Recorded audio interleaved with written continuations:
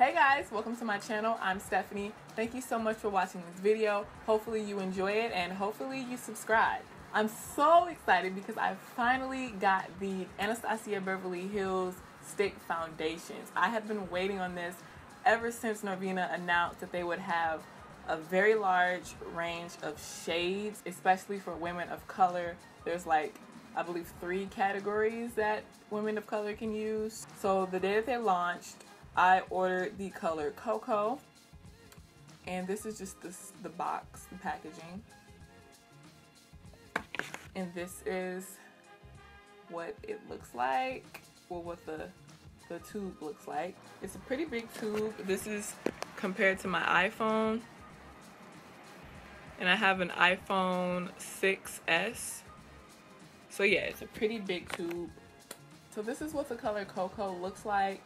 It is in the deep collection, I believe, or the deep category. So it's for darker skin with red undertones. So the stick foundations are supposed to be highly pigmented, buildable, and matte coverage, and it's supposed to be good for oily skin. I just want to thank Norvina, Anastasia, Molly Magic, everyone over at ABH. I feel like they really took the time and put in a lot of hard work to make a foundation that will match everyone across the spectrum, from the lightest to the very darkest. And that's what's amazing to me, because it's so hard to find a very, very deep, dark shade of foundation. And they have it. So I'm gonna stop babbling. Is that how you say it? I'm gonna stop talking and I'm gonna get right into this. All right, so let's pray for the best. And I want you guys to pay attention to the hyperpigmentation that I have, mainly on like my cheek area. I don't think it says full coverage anywhere. I'm not really sure, but I'm almost positive it is supposed to be full coverage. All right, let's do it. Hopefully it's a match.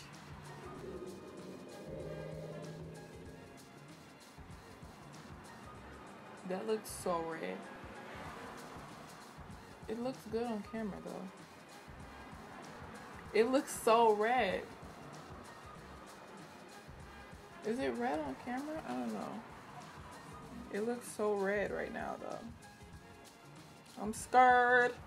I'm scared.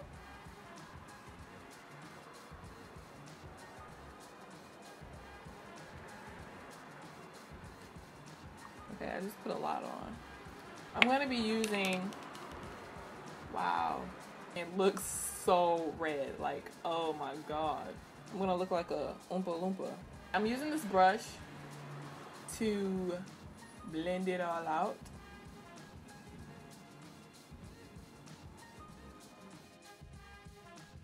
This is gonna take a lot of blending.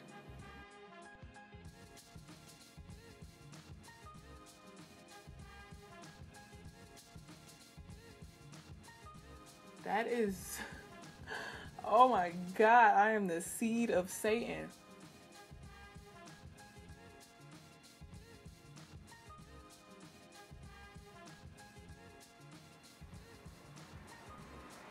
It's a good foundation.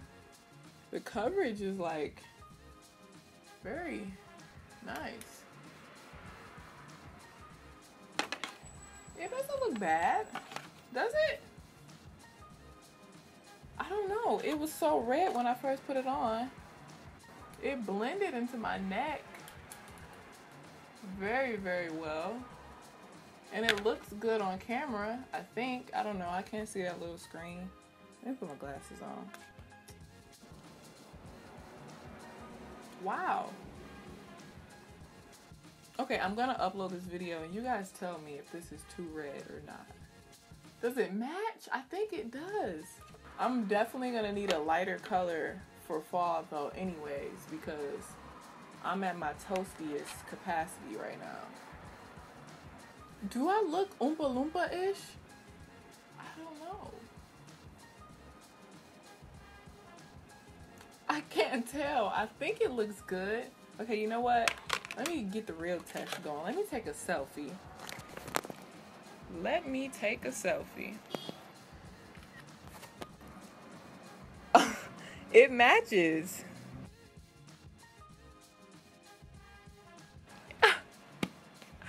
I have found my match.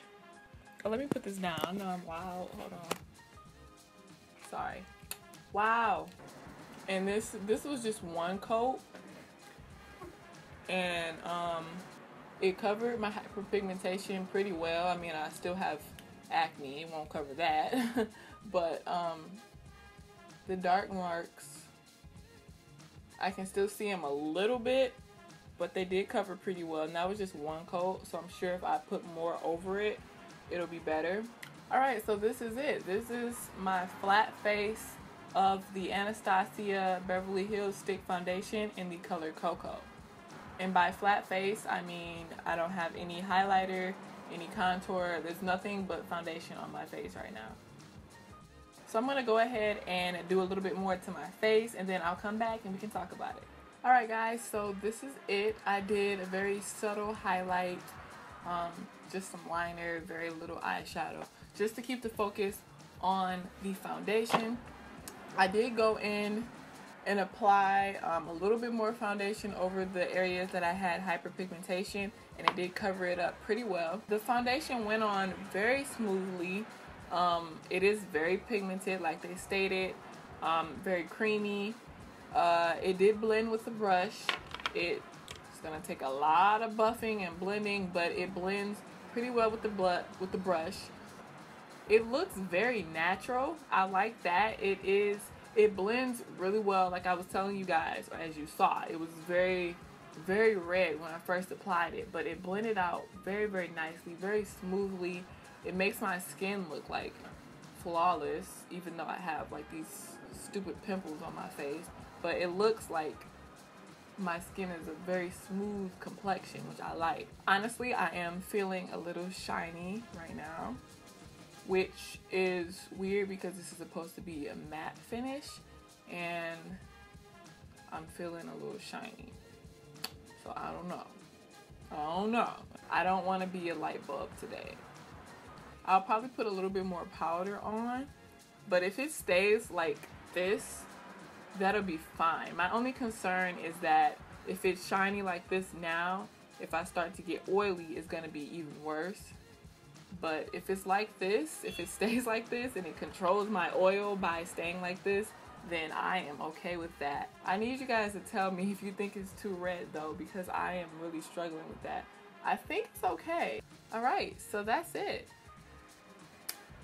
Yeah, like I said, follow me on Instagram so I can keep you updated on how this works for my oily skin. Comment below, tell me what you think of this foundation color on me. Let me know what color foundations you guys purchase, what you guys think of the product, and if you have any questions, leave that in the comments below. Give this video 2 thumbs up.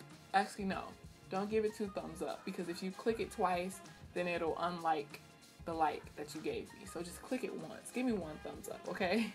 Check out my other videos. Be sure to subscribe, and hopefully I will see you guys again in another video. Thank you so much for watching. Peace and love.